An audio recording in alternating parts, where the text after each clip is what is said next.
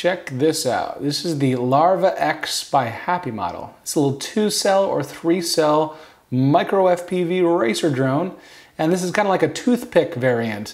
You may have seen toothpicks have been gaining popularity recently because they're so small. This is only 50 grams without the battery. With the battery, I think it's a little, let's see, 77 grams, not bad at all. And because he's quiet and he's fast and he's small, you can have a really fun time with something like this, like a toothpick variant of an FPV micro quad, in a lot of places where you couldn't with a full-size quad. So we're talking 5 inches, 6-inch quad. They're loud, they could be obnoxious, people think they're dangerous. This little guy is like a mosquito zipping around and people just won't care as much. So if you've been eyeing that park down the street, but you keep getting kicked out by people, maybe this guy is your answer. Please fly responsibly. Now this is the FreeSky version. This is the Crazy Bee F4 Pro version 3 flight controller down there. 1103 7000 kV motors. Replacing them is going to be about $9 each, and I'll tell you more about why I know that. The frame is 100 millimeters, and it's about $97.90 right now on Banggood.com. Banggood.com supplied this for me to review, so thank you very much. And it's got a Runcam Nano 2 camera right there. It can also do up to 200 milliwatts VTX transmission, plus it has onboard DVR recording. Yes, that is a micro SD card slot. Now right now I'm using a micro SD card, a SanDisk Extreme 32 gigabyte. Make sure you're using 32 or under. A 64 gigabyte may not work. Also, make sure this is formatted before you plop it in there. The Happymodel website has firmware downloads for this. You can load it onto that SD card and then plop it in, and it will update your firmware for your VTX and your recording software. So the Runcam Nano 2, whatever quality you can squeeze out from that is what you're seeing on your SD card. So basically, it's like your FPV feed, maybe a little bit clearer, minus any, analog interference or snow or anything like that. So it's just a crystal clear feed, but it's still kind of standard definition video. And even though it's 16:9 when you get it on your computer, it's really stretched 4:3 because that's a 4:3 camera. So if you want it to look normal with normal proportions, you would kind of squeeze that 16:9 down to a 4:3 aspect ratio on Premiere or your video editing software, and then the video would look normal. Everything is compact. I like the XT30, so you can plug in your 3-cell battery. Does not come with a battery, but I'm using a 350 milliamp hour battery here, high volt, and we just slip it right, I guess this way, and strap it down and then plug her in, and then get your balance lead and snug it up underneath somewhere. I like it for the most part. I like the idea. I like what it does. I like what it's designed to do. Fly a capable, fast, maneuverable micro quad in areas where you've got to be on the DL, or maybe you're just not trying to be obnoxious to people, or you just prefer a small quad like this. The downsides are there are some things that don't work so great about it. Now, the F4 Pro version 3 flight controller is great so far. It hasn't burnt out like the other versions have with the 5-volt regulator like we had problems with on the trash can. However, the FreeSky receiver that it comes with is just not it's not good. It just isn't. Now, I wonder if it's because of the carbon fiber. I have a video coming out about the Cinecan, which has no carbon fiber to speak of. Same flight controller, same receiver, much better FreeSky transmission. However, with this one, maybe it is the carbon fiber that's kind of surrounding part of the antenna here, and the battery that kind of snuggles up right against it, means that you're gonna have fail-safes really close. And I was having them. I had 2 fail-safes the other day when I shouldn't have had any. One when I was flying behind me, not that far away. Woo! Oh look, I just had a fail-safe right there, wherever it was.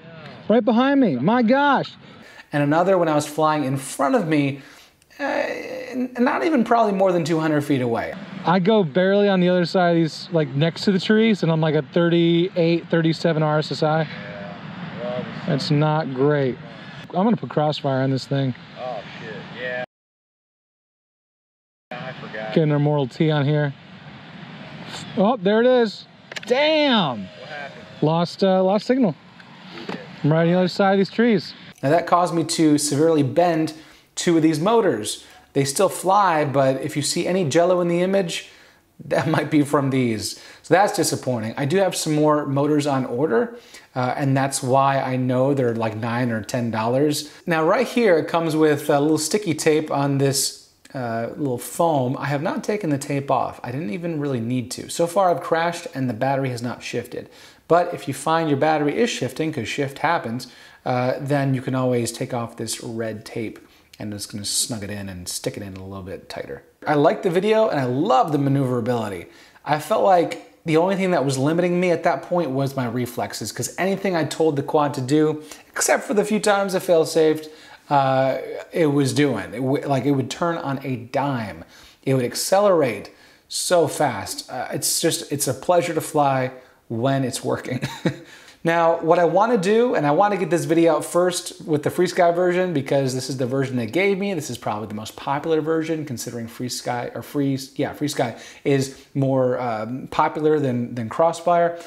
I'm going to find a way, and I'm going to sacrifice a few grams to do it. I'm going to put this Crossfire Nano receiver along with an Immortal T, or maybe something similar, and get Crossfire on this thing, because that's the only limiting factor. Even if the Cinecan had the same range, this guy is twice as fast, 3 times as maneuverable, and just so freaking fun that you want to go far. You're supposed to go far, it feels like. This guy's got the ducks, you know, like he's got covered props, you know, so you're not going to be hitting things. This is like for inside, flying around people. This guy is if you really want to go balls to the wall with a micro quad.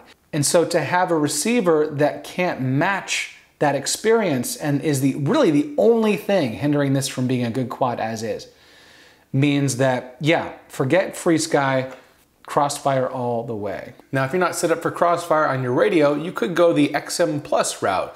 This is a FrSky XM Plus on a ViFly X150 here, and it's a prime example of something you could do and still get better reception than the little F4 version 3 Crazy Bee built-in receiver. Now, even though it doesn't come with a battery, it does come with a few extras, like an extra canopy. And this one is kind of see-through. It's not quite as opaque as that one. And then also, obviously, some extra props and some tools. But otherwise, pretty simple. You basically just get the drone. Like I said, just get some batteries, some 3-cell. You're gonna have the most fun with 3-cell. I've also flown some 2-cell. I'll show you. The other day, I put in some packs using these Race Day Quad 300 mAh 2-cell batteries. And it was actually pretty fun. I had a good time. The only thing is your throttle value is going to be way higher because 3-cell obviously has more power. So if you want to get the best experience out of this Larva X, get yourself a 3-cell, maybe 300 or 350, maybe even 400 mAh could fit.